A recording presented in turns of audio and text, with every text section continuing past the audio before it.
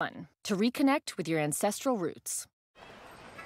As a born and raised American, you've never felt much connection to your Vietnamese heritage. And your parents offered little to fill in the blanks. Go! You call that a fastball? With an arm like that, you're gonna get booted back to AAA, you skeezer! Dad, where are we from? We're from Boston, dummy. Why do you think I talk in this accurate regional dialect? I know that, but I mean, what is our background? Why do I look different from the other kids? Ah, shove it up your rear, you jagoff. You're just the same as anybody else, and don't let nobody tell you different. I just thought maybe you could give me a little more cultural context, what with you being a tenured professor of Vietnamese history at Tufts and all. Christ, Dee, that's my job. I wouldn't ask you to have a period on your day off. What? Dad, okay.